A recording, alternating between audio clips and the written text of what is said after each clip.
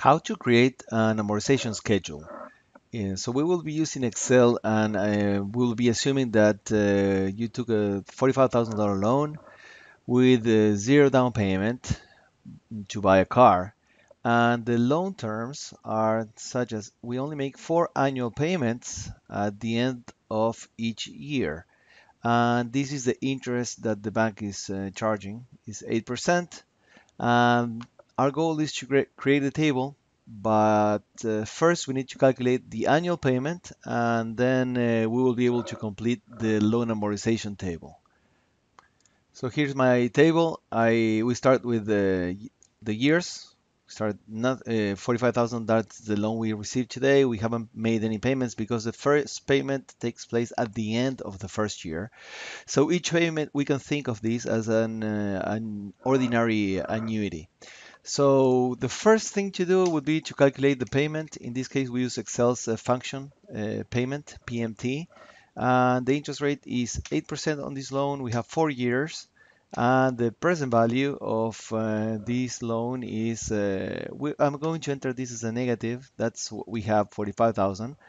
Our future value, hopefully we will pay off and cancel this loan, so our future value will be zero. And then for the type, we just leave it by default, or we can put zero if you want, because this is an ordinary annuity, so we are fine with the zero if you want.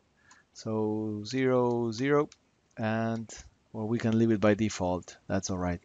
So when we click on the payment amount is 13,586.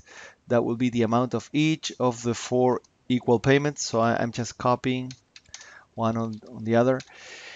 Then we have to calculate the payment is made up or composed of two parts, the interest and the principal.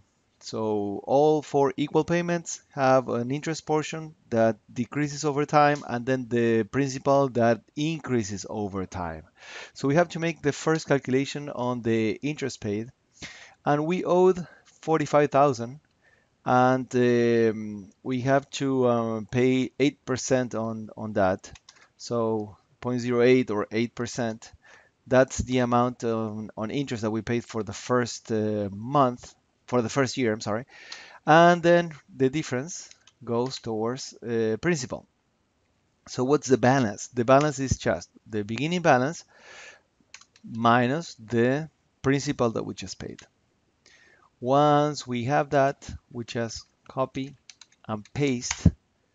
And here we go with the amortization schedule that shows an ending balance of zero because we made all the payments. As I mentioned earlier, the interest portion decreases over time and more of the payment amount goes towards principal as we get closer to the last year.